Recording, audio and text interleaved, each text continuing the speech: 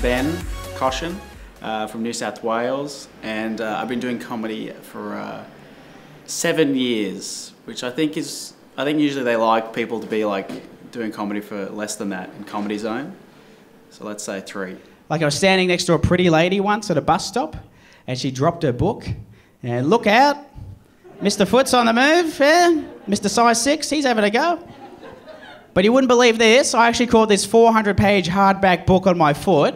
I balanced it there for a second, I flicked it up, I did a 360, I caught it in one motion, I handed it back to her, I said, I think you dropped something. Then later she opened it up, actually wrote my number on the bookmark. Pretty good. I do a slightly higher voice on stage. I do a funny voice, a little bit, not like this, a little bit higher.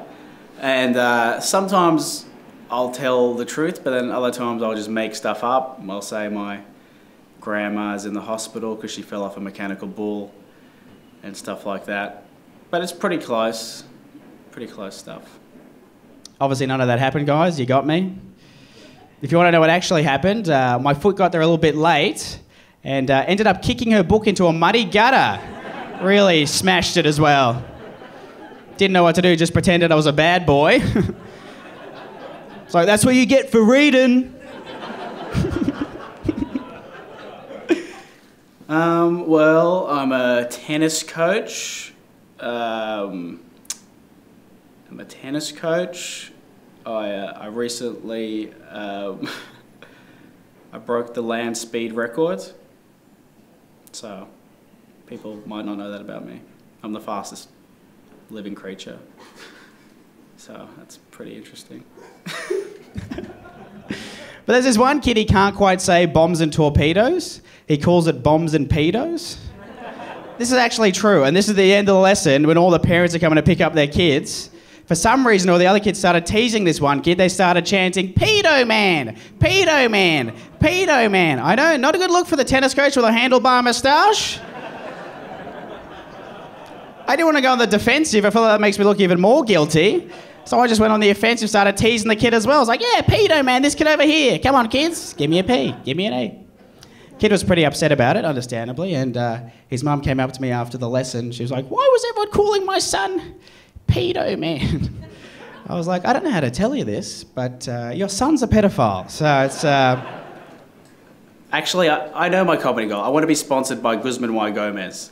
And I think if I keep bringing them up, which I do a lot, I talk about them on stage, if I keep bringing them up, I think they will sponsor me. So that's the big goal. I was already going to start saying all sorts of horrible things about me to the entire bar, you know? Who knows what else he knew about me? He could have been like, dude, you got no money, and also you've dropped out of uni twice. Also, you get your mum to shave your neck. That's weird. You keep challenging people to fights by saying they got to answer to a couple of fellas called Guzman and Gomez. Stop doing that. Probably go to Guzman Y Gomez, and my Airbnb is pretty good. We have a gym, a pool, and a sauna. So I'm going to be doing that every day. I'm going to get shredded. It's not good for comedy to be in good shape, but I'm going to, by the end of the festival, I want to have a 12-pack and quite defined traps.